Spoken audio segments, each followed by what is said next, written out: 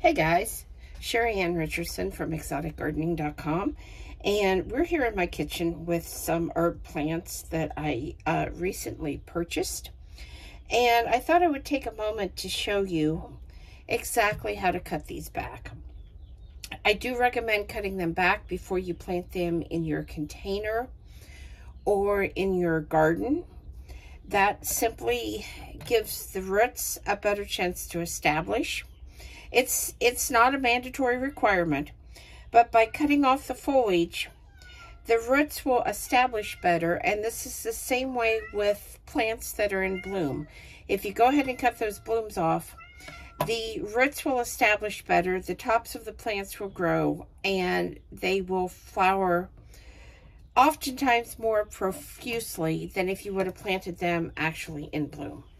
So first off, we have a German thyme.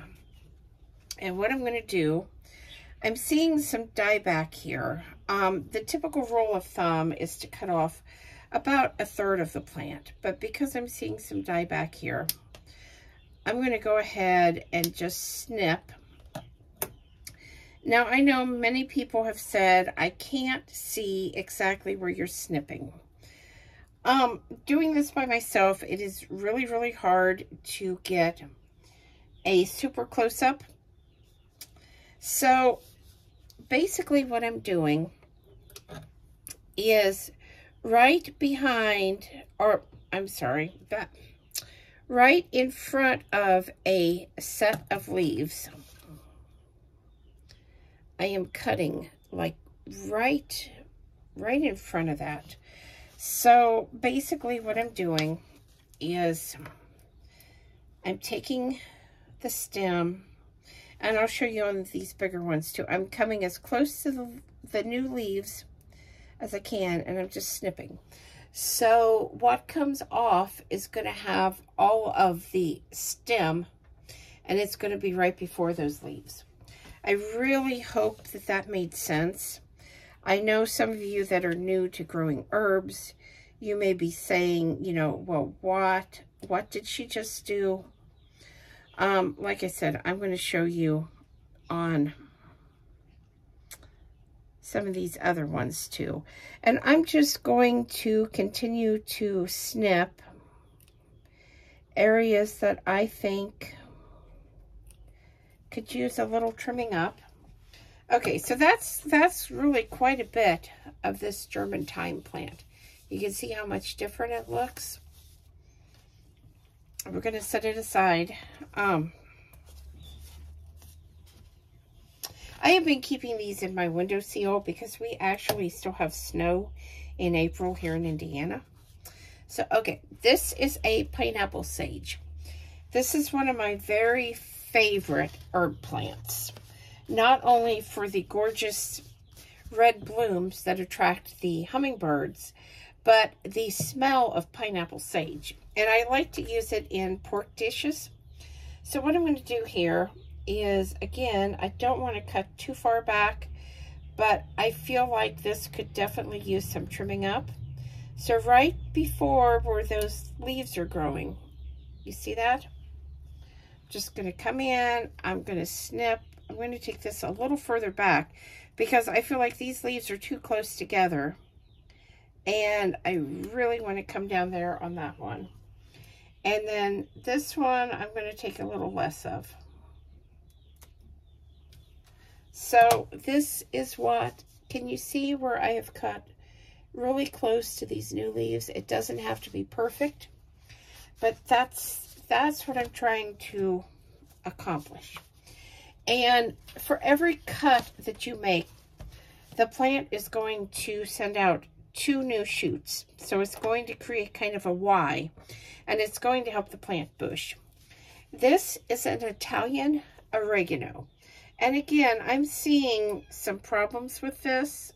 Like this one is all wilted and dying. I've got another one over here. So I'm just going to snip and discard those. You can compost them. Sometimes that happens.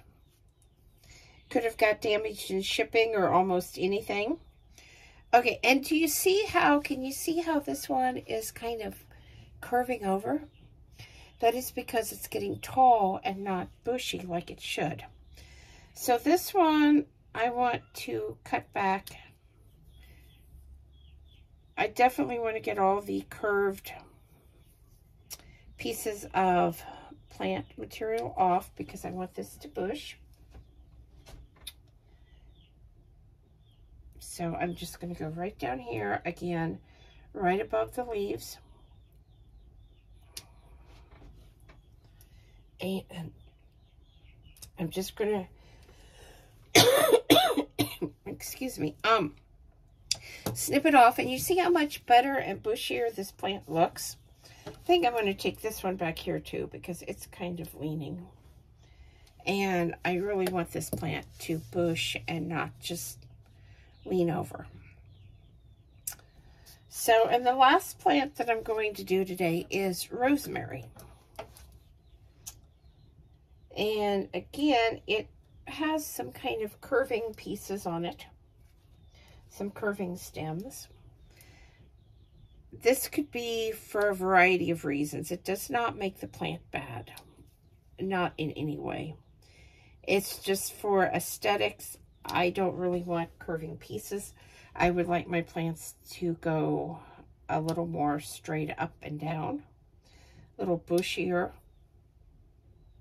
And again, just clipping off some of these stems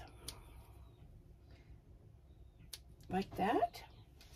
And there we have my rosemary plant already trimmed up. So these plants will now push out some new growth.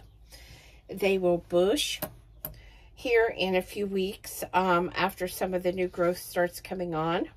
I will watch them, and when they get about the height they were this time when we started, I will again come and clip them back. And I may not clip them back quite as far. We'll see what the new growth looks like. And I will continue this all summer long. Now, the parts of the plants that I clipped off, I could use fresh in recipes or beverages if I wanted. Or I could preserve them in some way. If you're new to herbs and you don't know how to preserve them, the easiest way is to dehydrate them or hang them to dry. I do have a course over on Thinkific on preserving herbs for winter use. That is literally the name of the course. And it shows you many, many different ways that you can preserve your herbs for winter use.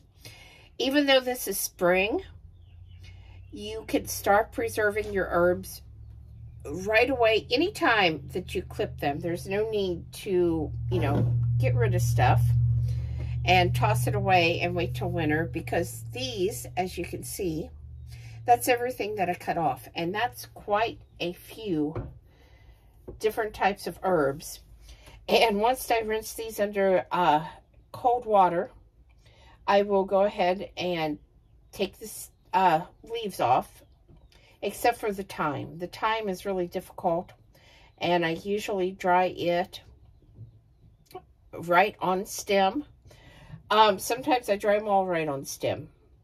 The one thing I will tell you is once they're dry, do not crush the leaves until you're actually ready to use the spice.